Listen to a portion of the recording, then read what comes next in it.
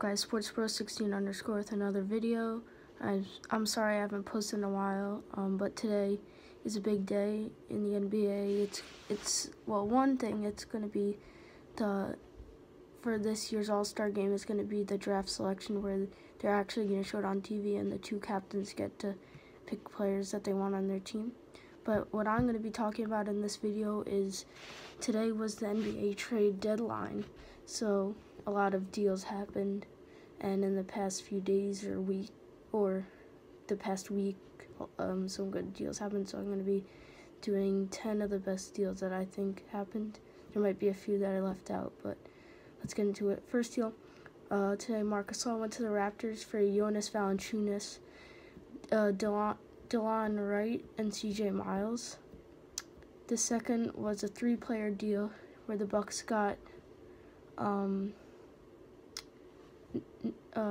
Nikola Mirotic, and then for Jason Smith, Stanley Johnson, and a few other picks in the future.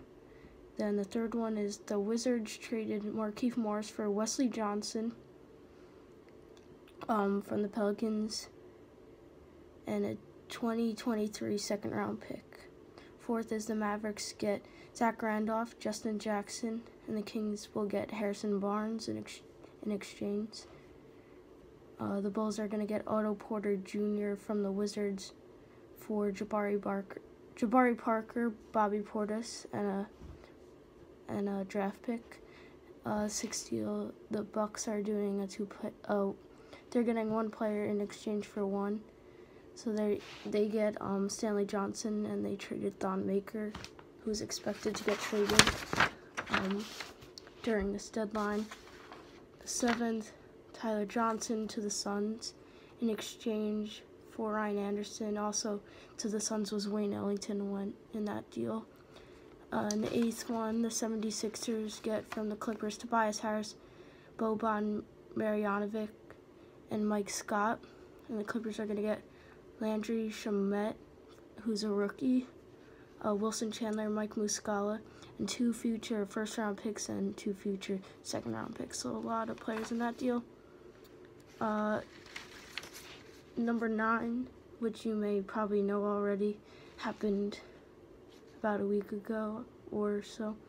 Porzingis got traded to the Mavericks with Courtney Lee, Tim Hardaway Jr., and Trey Burke for exchange of Dennis Smith Jr., DeAndre Jordan, Wesley Matthews, plus 2 future first-round picks.